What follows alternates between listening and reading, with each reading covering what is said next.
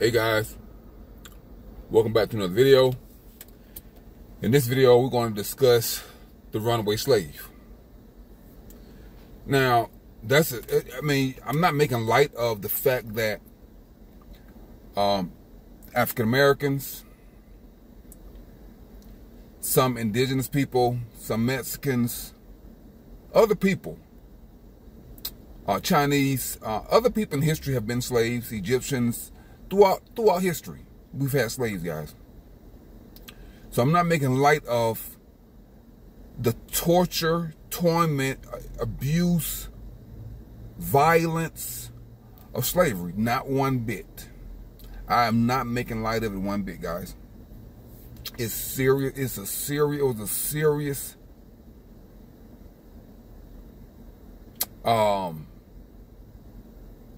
serious evil committed against humanity.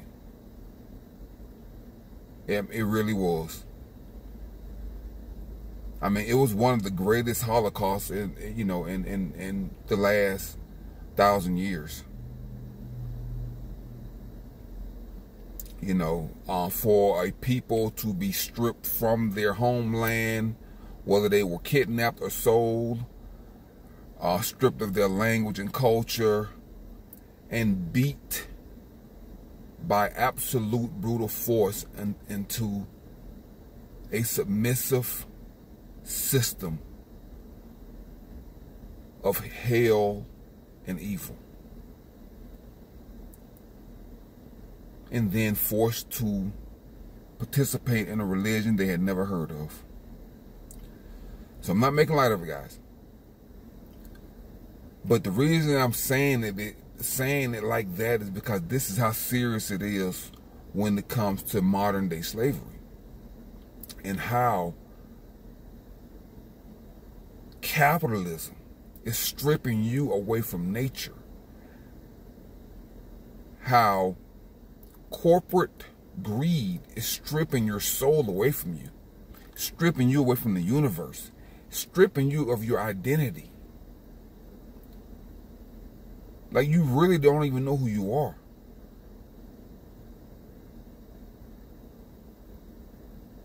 Stripping you of social media is stripping you of your identity as an individual, as a human being, as a citizen, as a gift from nature, as a unique individual from the universe. The Matrix is stripping all of that from you and turning you into an identity slave. What is an identity slave? An identity slave is a slave that has to have an identity with corporate America, with the program, with the system, in order to be validated. That's what an identity slave is. Everybody wants validation. And they know that in order to get the validation, you have to participate in the program. And you have to strip your own identity as an individual. And you have to become a part of the team. It don't matter which team it is. You have to be a part of some team in order to form your identity. It don't matter if it's the gun club team, the makeup club team, the tennis shoe club team, the fashion team, the sports team, the car team, the drug team. It don't matter. You have to be a part of the minimalist team. You have to be a part of some team to have an identity. See? And that's in order to be a part of that team, you have to work your ass off and spend lots of money on makeup, shoes, jewelry, watches, hats, clothes, houses, luxury items, vacations, cruises, spa treatments. You always have to spend money in order to be on these teams. And that's why I'm talking about escaping those plantations. The identity slave must escape those teams and free your mind of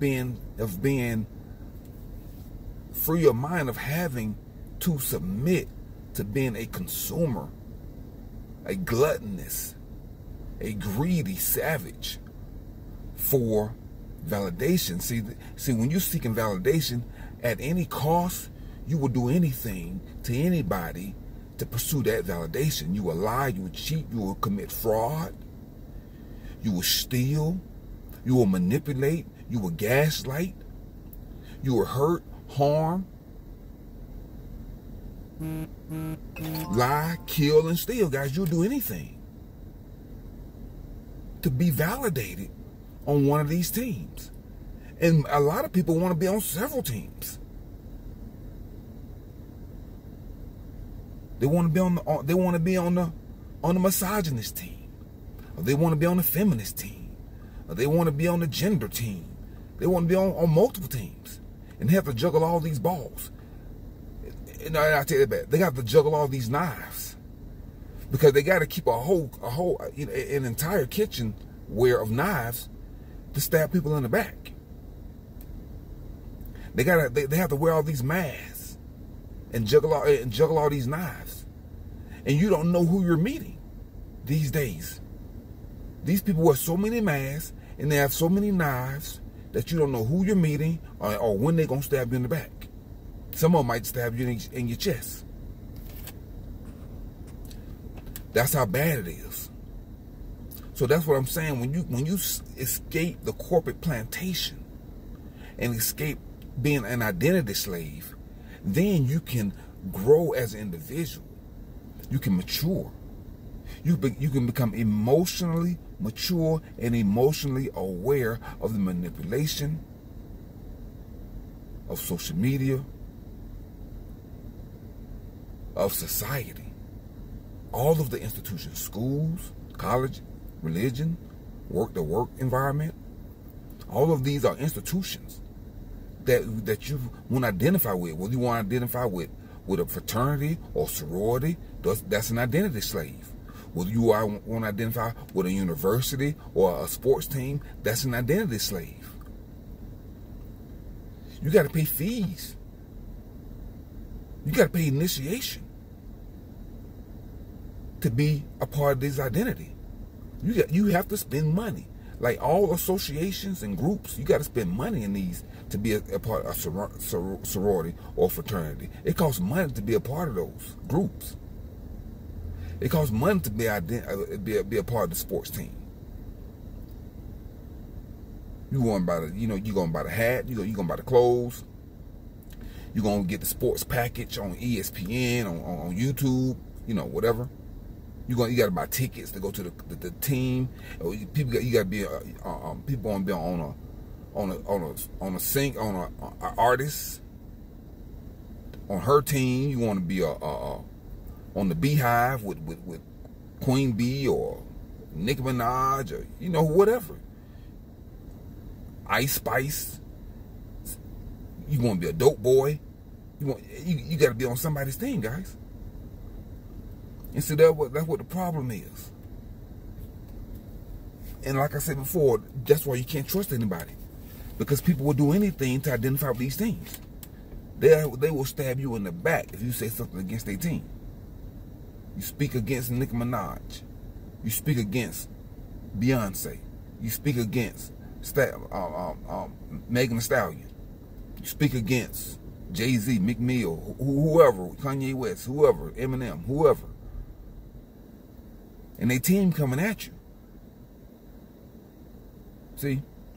So then that's the problem, guys.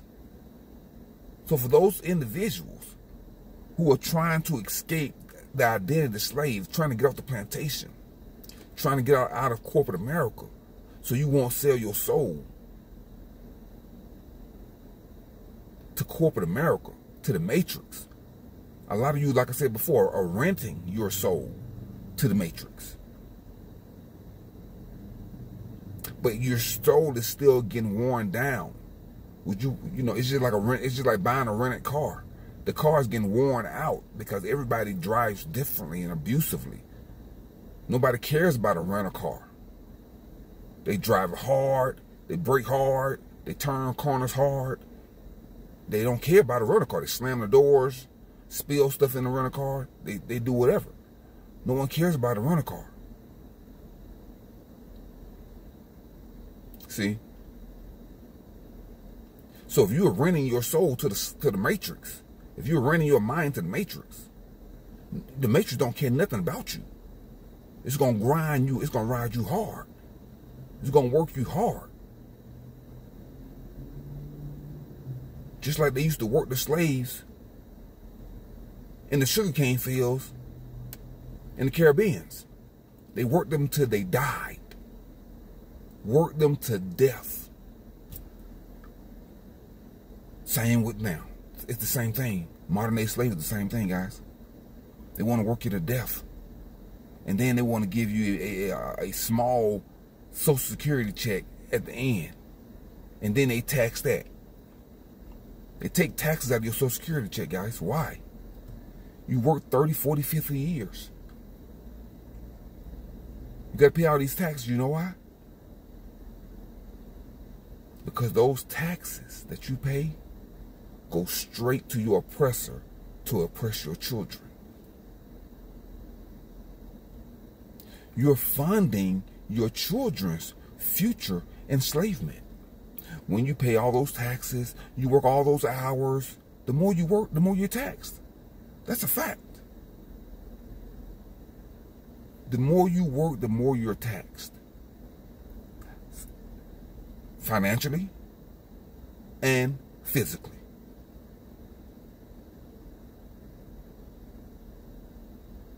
So guys, don't be afraid of being a runaway slave. Don't be afraid. Wear that on your shirt proudly. I might get some t-shirts made. On the front it says Runaway Slave. Because that was the main business. No, I'm digressing. That was one of the main careers of police officers in the South. Before and after the Civil War. Was the Runaway Slave Patrol. The Runaway Slave. Why did they have a Runaway Slave Patrol? You know why? Because the slaves were being brutalized. They hated working under those conditions. And they had enough sense to know that this wasn't right. And they knew people were free in other areas. They had heard about it. Even though they couldn't read and write, they had heard about freedom. And they had enough sense to know that they didn't want to live under those conditions. So they would rather die than be a slave. See, guys? So you got to have that same mindset. You got to do whatever you got to do to get off of the corporate plantation. You have to educate yourself. You got to learn how to read the financial maps. Back then, it was the physical maps. You had to learn. You had to learn how to read. I mean, it was a small physical map. It wasn't. I'm not talking about a sophisticated map. I'm talking about, but there were signs and wonders that the slaves used to escape. They followed the North Star. They followed different routes that had been established by other slaves that escaped. They had abolitionists that helped them escape slavery. A lot of them were white people. So I'm not saying all white people were willing, were active participants in slavery. A lot of them were forced to participate in the slavery also, because they was born into it also. Just like the blacks were born into slavery as slaves, the whites was born into slavery also.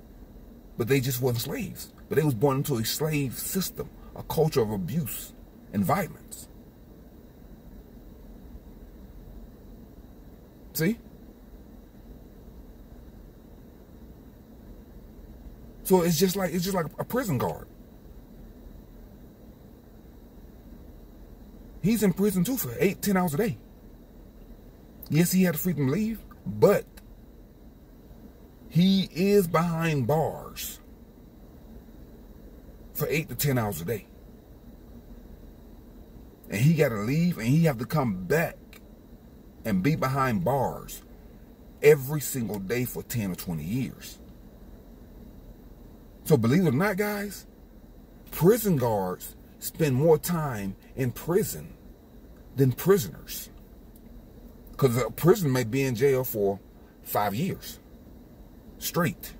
He get out, he go live the rest of his life. Or 10 years straight, he get out, he go live the rest of his life. But a prison guard may spend 20 years as a prison guard. So he did more time collectively. I mean, chronologically, whatever you say it, than the actual prisoner. See? So guys, like I said, whites were also born into slavery, the system, the slavery system. And some of them knew it was wrong, and some of them helped the slaves escape. And then I guess in today they would be called whistleblowers. See? In the corporate America, in the Matrix, they hate whistleblowers. They hate for people to know the truth about their shenanigans and their BS and their abuse and their lying and cheating. People, the Matrix hate that. So guys, the purpose of this message is to let you know that it's okay to be a runaway slave. Whether you're black, white, Asian, Native, it's okay. And for the new migrants that's coming over here to be the new slaves, they're going to have to learn for themselves. They're going to have to learn for themselves.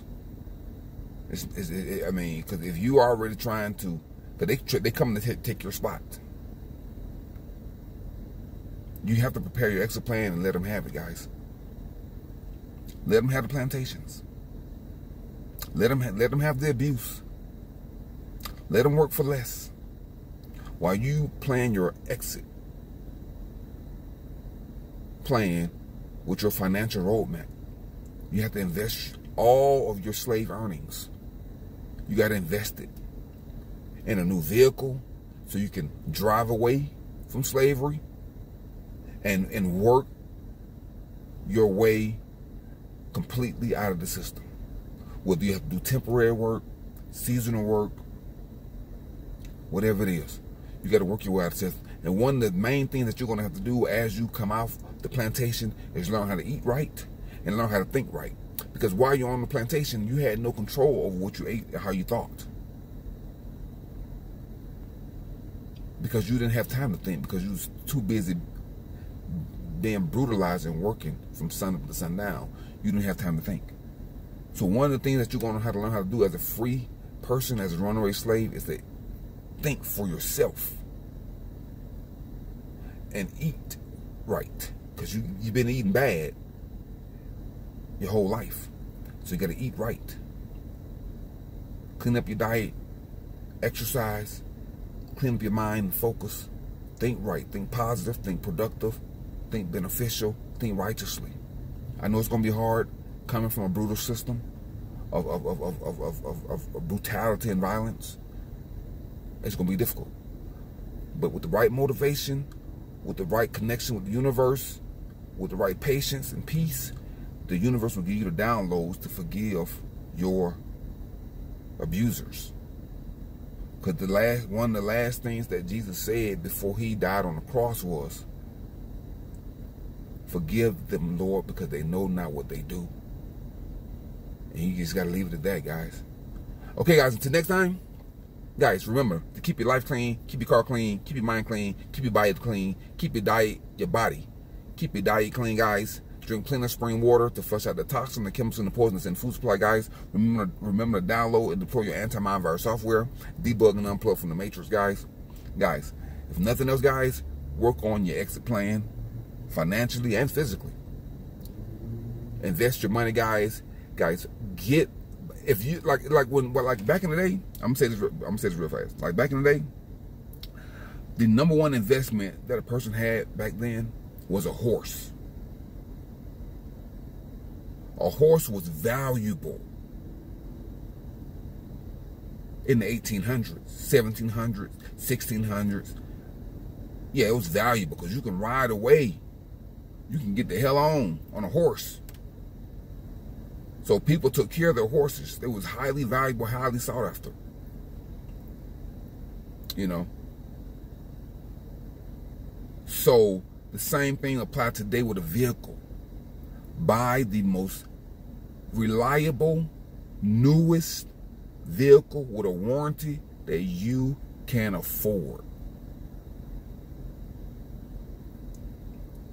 So it'll be yours to move around, move about, and go and work where you want to work. Whether you want to work in Florida, Texas, Montana, Colorado, Arizona, California, wherever you want to work, you have a very reliable vehicle, get a warranty. Because that's going to be your lifeline. Don't try to hold on to an apartment because that's not yours. You're trying to hold on to something that don't belong to you. Invest all your time and money into the thing that's going to belong to you. And it's going to transport you psychologically and physically to other dimensions, other lifestyles. Guys, do not try to hold on to something that does not belong to you. An apartment. Or even a job for that matter. Or an individual for that matter. The person don't belong to you. The job don't belong to you. That apartment don't belong to you. Guys, you might have to let it go. You know, these things are temporary, guys. You can't hold on to this stuff at the expense of your sanctity and your freedom. You think the slaves want to hold on to the slave cabins? No.